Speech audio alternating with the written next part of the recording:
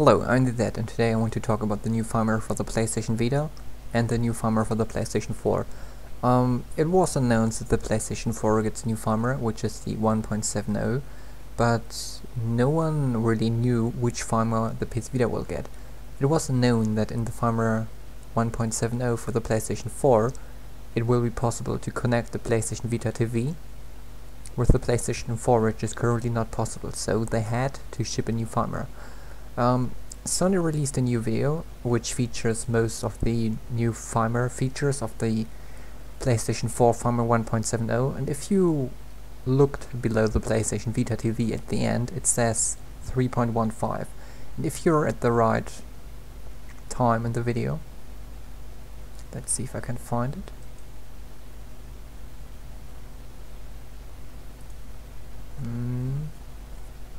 Okay, no, it should. Now there should be the right time. If you look at the banner in the video, it says version 3.15. So basically, they confirmed the firmware 3.15 for the PlayStation Vita TV.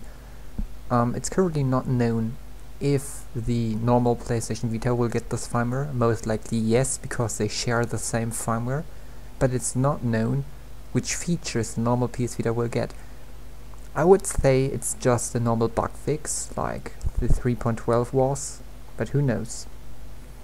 Like always, feel free to check out the PlayStation 4 update bot and the PS Vita update bot. They will notify you when there's a new firmware. I'm the Dad, and see you soon.